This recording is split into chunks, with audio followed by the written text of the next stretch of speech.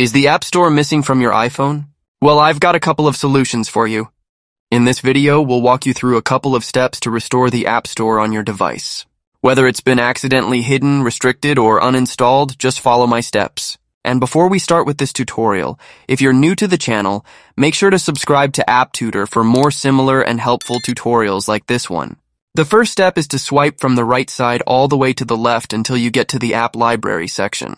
Maybe you've accidentally removed the App Store from your home screen, and all you have to do is to search for the App Store in here. And once you find it, long press on the icon in order to get to this menu.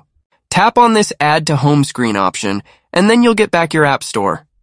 If the app isn't in the App Library section of your iPhone, then we have to open the settings, then scroll a bit down until you see the Screen Time option.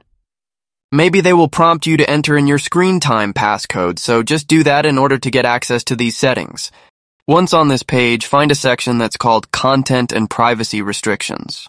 Maybe you have this enabled and you've set certain restrictions for the App Store, and that's why you cannot see it and it's missing.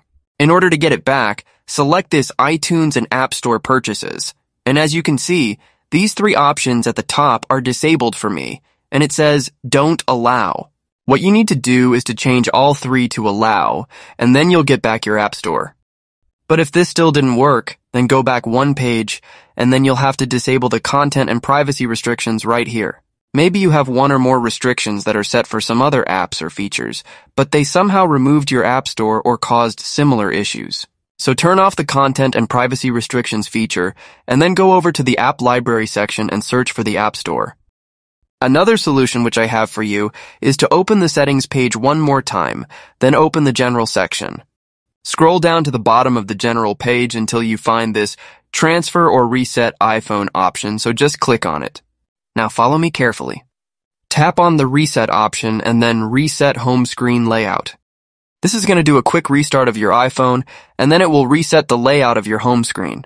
It will put all of the apps in their original place, just as they were when you set up your phone for the first time. Maybe the App Store was hidden somewhere, or some bug caused it to disappear, so resetting the home screen layout could help. But if this didn't work, another thing that you can try is to reset all of the settings.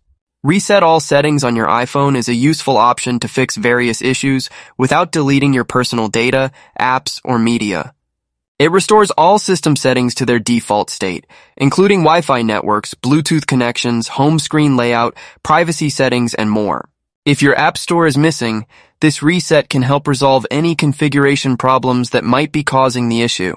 It won't erase your photos, videos, or installed apps, so it's a safe troubleshooting step.